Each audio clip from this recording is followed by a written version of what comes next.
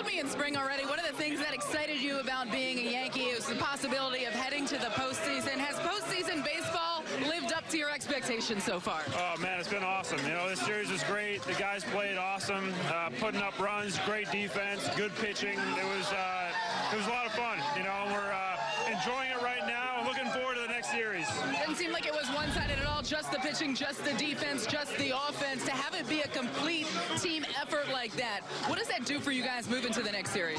It just, you know, helps build us up. You know, we have a lot of confidence in a lot of areas in our game. And, you know, I think we do everything really well. And we're a good team unit. And we're just excited. We love playing with each other. What's the stress level like in that dugout? I mean, you know you're not getting in the game tonight, but just watching it all unfold.